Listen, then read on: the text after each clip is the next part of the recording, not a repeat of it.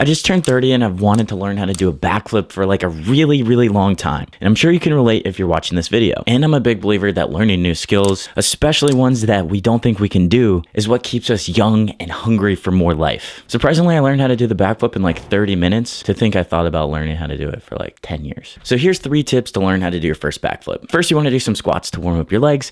Then you want to do squat jumps, extending your arms up over your head. Next, to remove some of the fear involved with doing a backflip, you're going to jump and extend backwards onto a soft mat or a mattress. Make sure you're swinging your arms up and then go above your head as you're going backwards. So you want to get familiar with the feeling of jumping and tucking before rolling over. You can do this with a friend or at a gym. Personally, I like doing it more with a human who was catching me and then rolling me over because I got the feeling and sensation of doing the backflip. I hope this helps you learn your first backflip and gets this idea out of your head.